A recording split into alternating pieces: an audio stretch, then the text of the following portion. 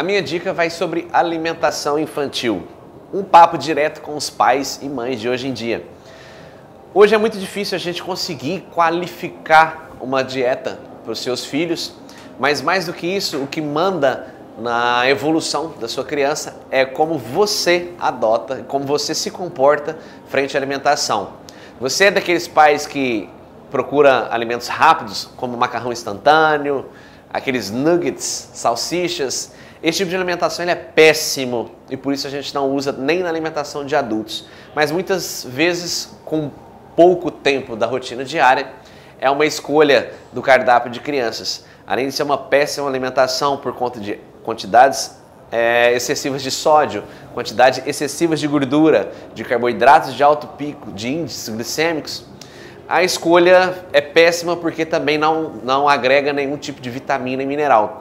Por isso, muito cuidado na escolha da alimentação dos seus filhos. Procure variar cores e sabores.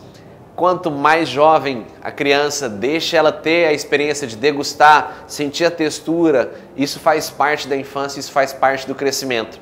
Então, muito cuidado na alimentação do seu filho. Procure um pouco mais cores para colocar no cardápio e procure um pouco mais sobre como colaborar com a evolução do seu filho, tendo uma alimentação saudável. Fica aqui a dica, curte, compartilha e siga o nosso canal.